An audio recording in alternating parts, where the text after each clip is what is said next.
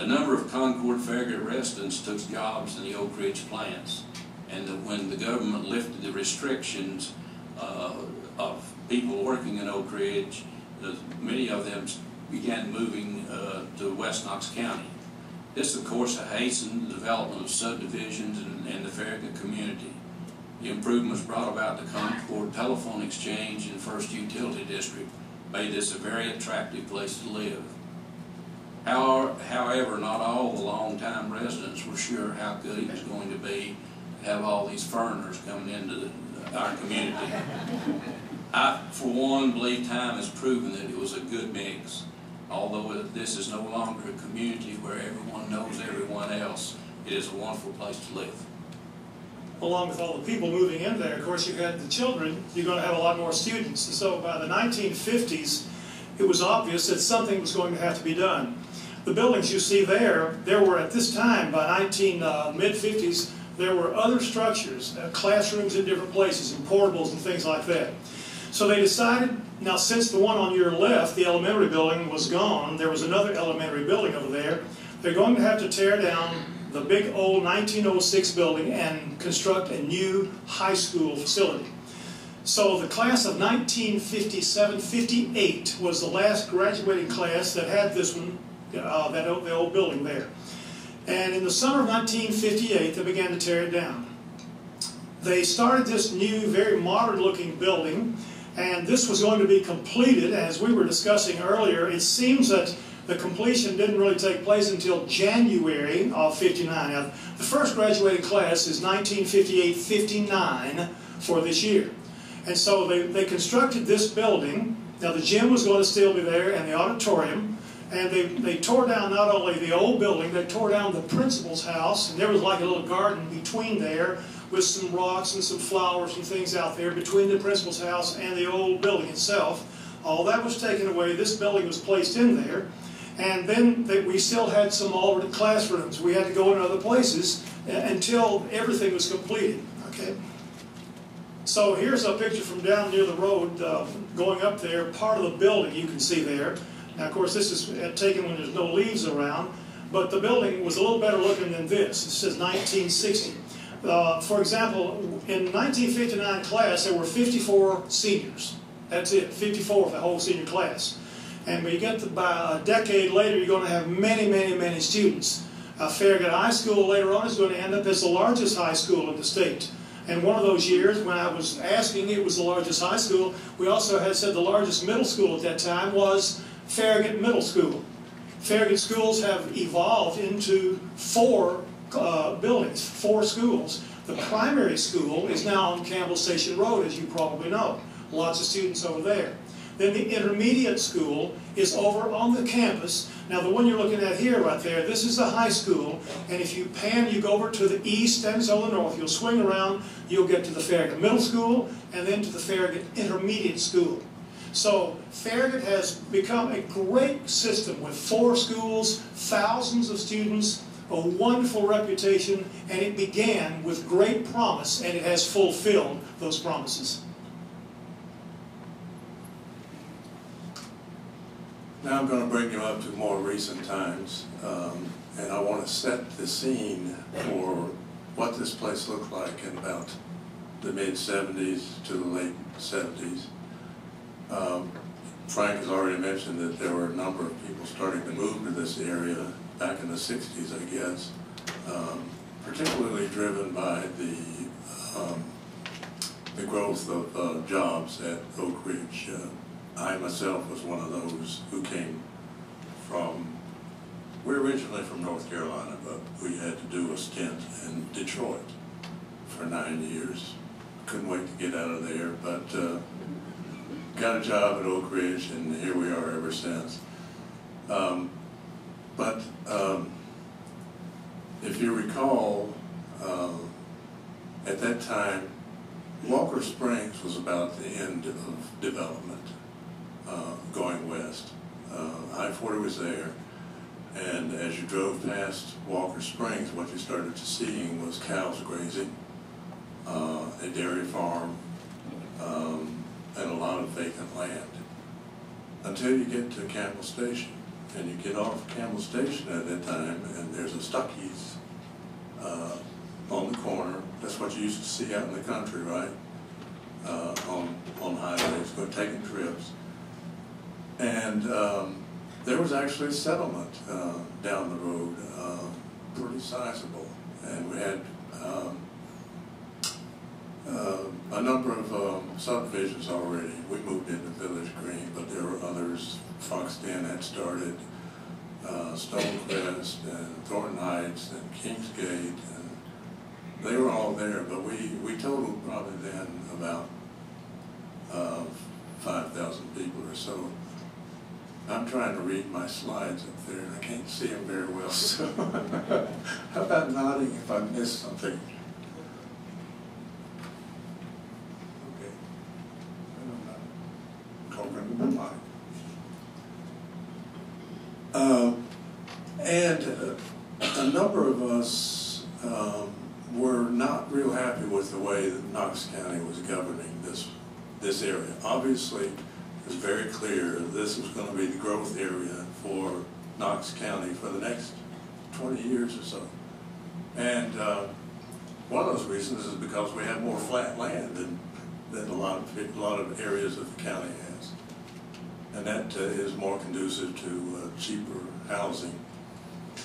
But what we saw was people building houses without permits. There was no enforcement.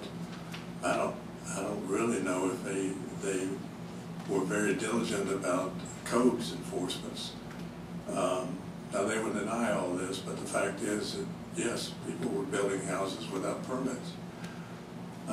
Commercial that existed then was not a lot, but those new commercial facilities that were coming in online there seemed to be no plan.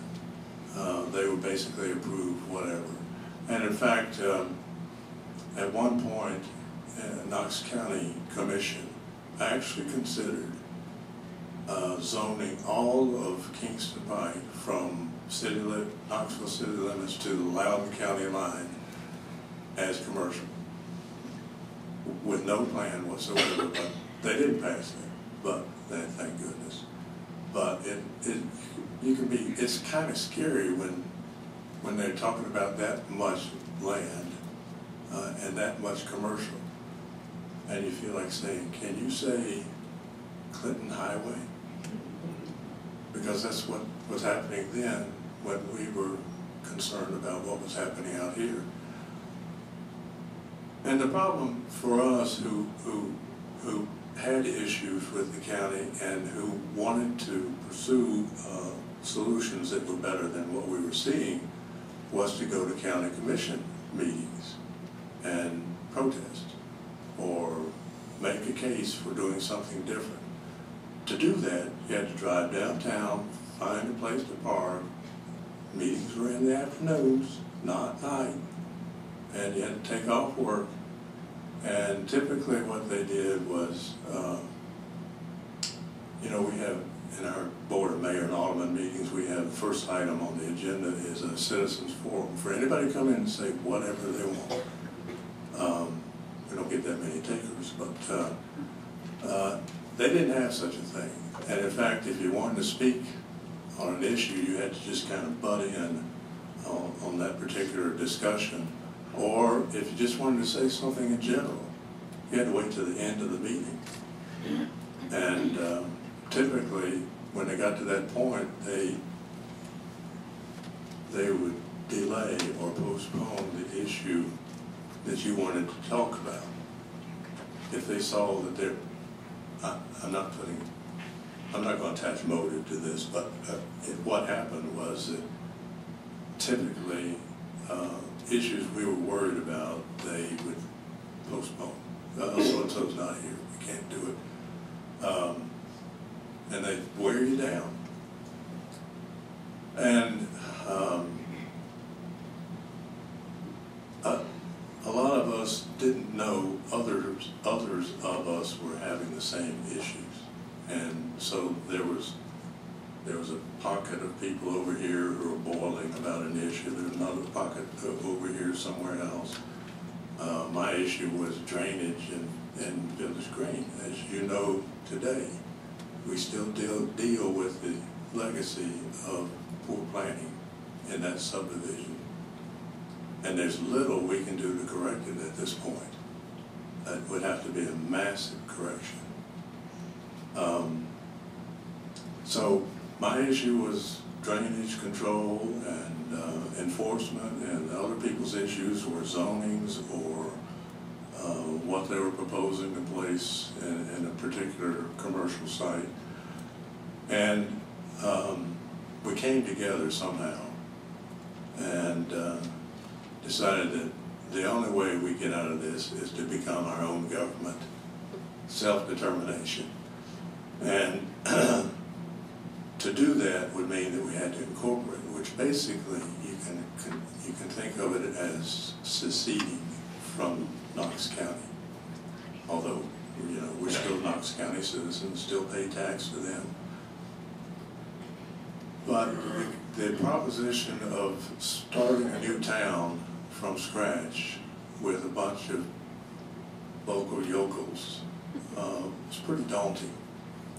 We had to define boundaries in legal terms.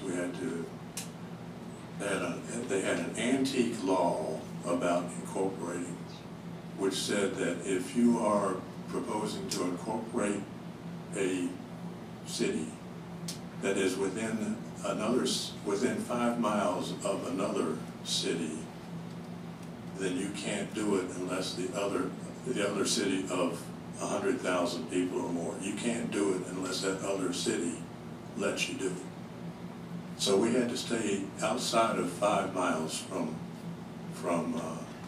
Knoxville, the closest Knoxville city limits. It also said that if you are within 2 miles of any city of under 100,000, they could stop you. I'll come back to that.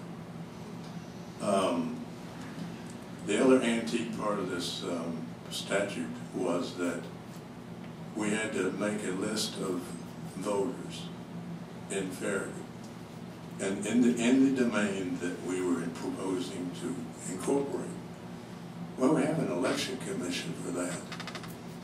And it was pretty modern at that time. They didn't have books, they had computer thingies that they used for voter registrations. But we still had to have this book. And so when we had a referendum, you had to be both a Knox County registered voter, and you had to prove that. And you had to prove that your name was in the book. Some people got left out, unfortunately. But we did the best we could, and the way we did it was to send people down to the election commission to copy their records into a book. And basically they copied it down on paper and brought it back to the Village Green Clubhouse and transcribed it into the book. They didn't make it very easy to incorporate, let's put it that way. And we had to pay for the referendum, which we estimated was going to be several $1,000s, so we had to collect money. And we had to prepare all the legal documents to do it. And all of it had to be secret, because we knew as soon as some people knew that what we were doing, they were going to come after us. And amazingly, we managed to keep it secret. I think I've said those things on that. Let's move on to another slide. So the way this happened was in September 1979, some people organized a group of people to come and talk about this process, this possibility, and the process of incorporating. It was mid-September that year. They asked me to come since I had had such issues with drainage. And we agreed at that meeting we were going to go forward with it.